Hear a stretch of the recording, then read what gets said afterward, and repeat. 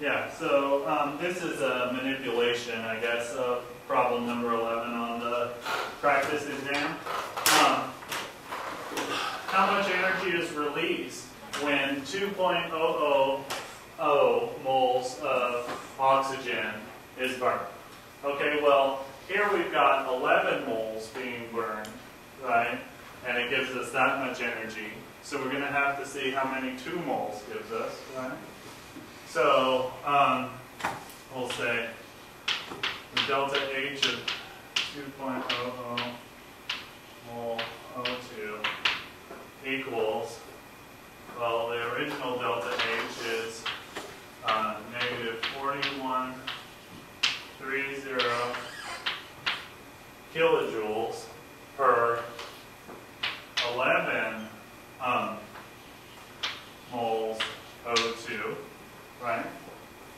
So for every 11 moles, right, we have negative 4,130 kilojoules being burned. So if instead we want that to be 2 moles, just take this and multiply this by 2 moles O2. Moles O2 cancel out, and we get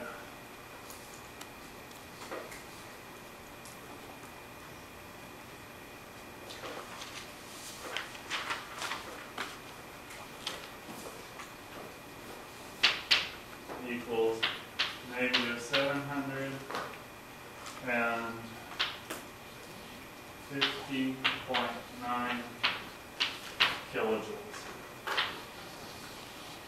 So if you only allowed 2 moles of oxygen into this system, you would get negative 750.9 kilojoules of energy.